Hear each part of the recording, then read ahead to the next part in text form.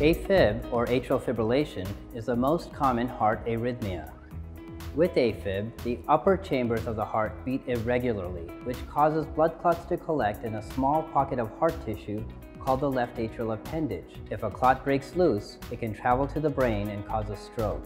That's why most people with AFib take blood thinners. But blood thinners are not for everybody. Sometimes they can increase the risk of serious bleeding. That's why Marin General Hospital is now offering the Watchman procedure. Watchman is a small implant that helps prevent blood clots without the need for blood thinners. Watchman recipients usually go home after just one night in the hospital.